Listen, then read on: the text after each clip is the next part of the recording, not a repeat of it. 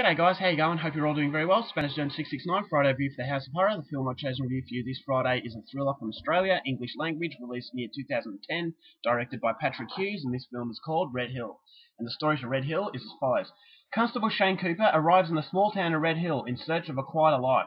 But on Cooper's first day with the Red Hill Police Department, a convicted murderer escapes from prison and heads straight for Red Hill to kill the man who put him there.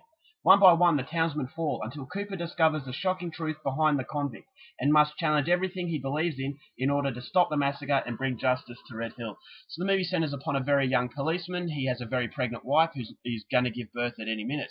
So he wants to raise his child in a very peaceful community, so he goes to Red Hill.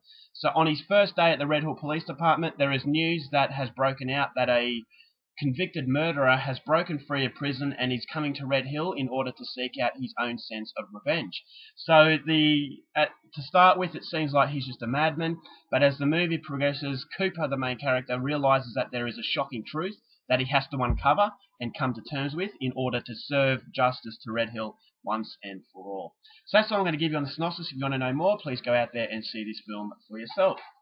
Now, my thoughts on this movie. This one is very generic. It's very predictable, but I actually kind of enjoyed it. Now, it is a very entertaining film, but as I said, it's very predictable, therefore it kind of takes the fun out of it a little bit. Now, it is an Australian film, but it's got a heavy American influence, which I can forgive, because I actually think it works in its favour. Now, it has Australian accents, so don't worry, it's not Americanised totally. But when I say it's got American influence, it has that Western feel to it. It feels like it's paying homage to classic Westerns in the United States, and it's giving it a modern sort of twist and an Australian twist as well. So it kind of feels like a bushranger film at the same time. For those of you who don't know what bushrangers are, it's kind of like the Wild West in Australia. So it does take a very strong genre of Western, and it does mix it in with a thriller genre, and for the most part, I thought it was enjoyable. Now, the acting is a problem for me. Ryan Quanten, the main actor, he's supposed to be a badass. I really think, Ryan Quanten does not have any intimidating value at all. I think he doesn't really suit the role of a hero. I'm not a huge fan of this guy.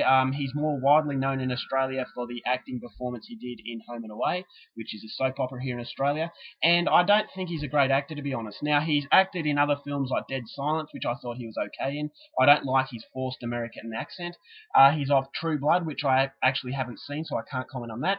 So when he actually took the lead role in this film, I just didn't believe it too much. I actually feel that he's not a lead actor. But he does an okay job. I mean, it doesn't take you out of it, and I actually felt that the villain overshadows the hero of the film by a long way. So the supporting cast of Steve Bisley, I thought he did a really good job. He was more of a badass than Ryan Quanten. I thought Ryan Quanten he feels like a young sort of teenager, and he feels really, really soft. So, sorry, my nose is very itchy. So for that, I actually thought Steve Bisley would have been better as the main character, and maybe Ryan Quanten playing a supporting cast. So the rest of the cast, there's some familiar Australian actors in there.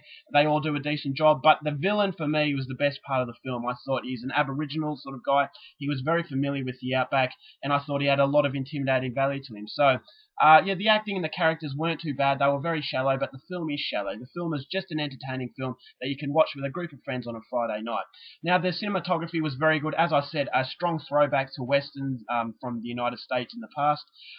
You've got the outback setting, you've got horses, but it has a modern twist in it, so there's cars as well. So for a dying genre for me, Westerns, I like the fact that it modernized the Westerns. So fans of Westerns will like this film. But, very predictable. You can kind of know what is going to happen at the end. There's a twist that I liked. I thought the twist contributed to the film in a positive way. But it's nothing that's really going to blow you out of the water. You can kind of predict where this film is going. So that was my biggest problem with it. But apart from that, as I said, I was surprised I enjoyed it as much as I did. And I'm sure a lot of people out there will as well. So this is going to come recommended. I wasn't expecting to like it, but I found it entertaining. So overall, I'm going to give it 3 stars. And definitely a movie I would recommend if you're bored or you need a film to watch with a few friends, a few beers, and some popcorn.